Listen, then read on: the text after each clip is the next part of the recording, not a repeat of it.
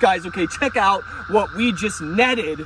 So we were out here looking for, as you can hear, frogs and toads, but look at the amazing amphibious surprise that I just scooped up in this net. Take a look. This is a siren.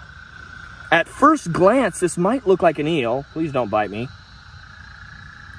Oh man, he's so slimy. Oh, look at that. But he's got little feet. See those? Oh, easy, buddy. Now, these are salamanders. This is a type of salamander. Look at his little feet. Now, he does not have back legs.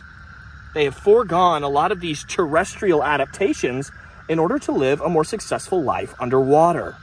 Look at that little face. Oh, let me try and scoop him out of here for you guys. Look at that. He is slimy and mucusy, but he is a type of salamander.